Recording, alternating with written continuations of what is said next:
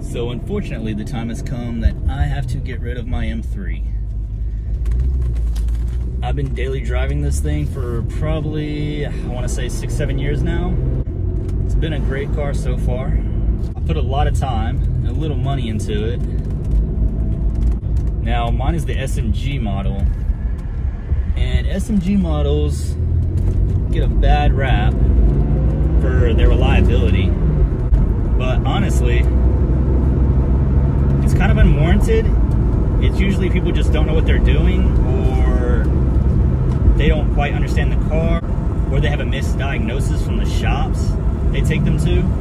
That actually happened to me. I had the clutch go out, and I even thought it was the clutch, and I told the shop, you know, I think it's the clutch, just verify for me. They let the car sit there, they call me and they're like, nah, it's your pump. They wanted to charge me like almost $6,000 to replace it, and I said, nah, just give me the car back. So I got the car back. I still didn't think it was the pump. Everything that I saw was saying it was something different. That's another thing that hangs people up, is not everybody has the software. I was lucky, I found the software to diagnose it. I was able to see the hydraulic pump. I was able to see the values of the pump, see that they're in good range.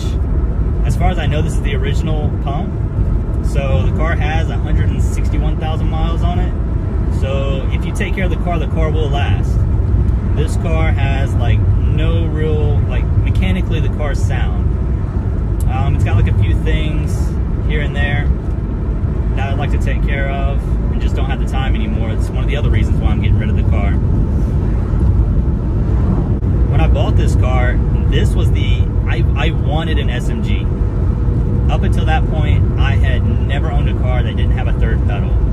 So when I bought this car, I specifically wanted the SMG model. Now, the car can be put in automatic mode or manual mode. I always drive it in manual mode. I'm not sure if it helps with the longevity of the clutch or not. It's a possibility, just because like the car, you know, wants to like smoothly take off, smoothly shift gears.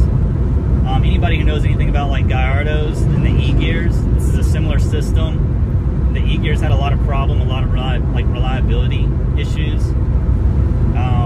And one of the things that I saw like every E-gear owner say is, you know, don't use the car in automatic. I don't use the car in automatic. I like the paddles anyways. I'm used to driving manual cars all the time. These cars are a blast to drive though.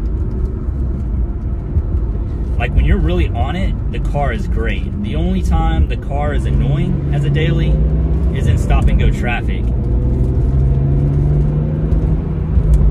And that's honestly like, that's the problem with the SMG. Driving in stop and go traffic, the car doesn't want to like go into first gear hardly ever until you're like at a complete stop. The car wants to like ride the clutch when you're taking off, because you know, like when the person in front of you is not going and they're doing that little kind of like barely creeping, that's annoying in these cars, because you can't just let off your foot off the brake like a normal automatic and it pull you forward. You have to give it like a little bit of gas, but then it's gradually grabs the clutch because it is a manual car. Just there's a hydraulic system controlling the clutch. And the car system honestly doesn't drive as well as a regular person in slow kind of traffic. Now, at high speeds and stuff like that, or like if you're on a track or something, or winding back roads, that's when it really shines. Because the more aggressive you drive, where you can even you can adjust the aggressiveness of the shift changes on the car with a little button actually. And in sport mode, like the downshifts, the rev matching, it's so great. That's when these cars are just really, really fun to drive. Honestly, it's not bad as a daily. I get like low 20 mile per gallon. I mean, considering how much power it has and stuff, that's really not that bad. I do a lot of highway driving, but I also have to like hit some stop and go traffic in the mornings and stuff. So like living with this as a daily, this has been one of my best dailies. It has just the right amount of like practicality. It's I've got back seats, you know. I've got all the amenities. Like, I haven't taken the AC or anything like that out. Car drives smooth, it's quiet-ish. It's much more quiet than my Corvette. Road noise is great. Suspension is pretty smooth considering it's a sports car. Like, overall, it's a really practical car. And again, if you take care of it, like, these things just last. We'll get on it a little bit.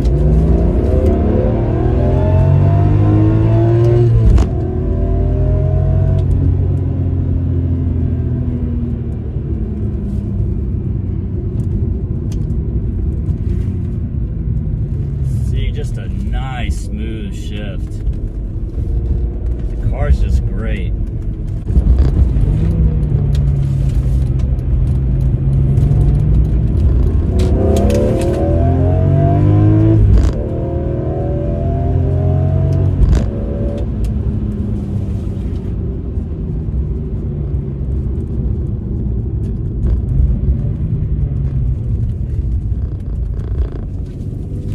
Cars are definitely worth owning.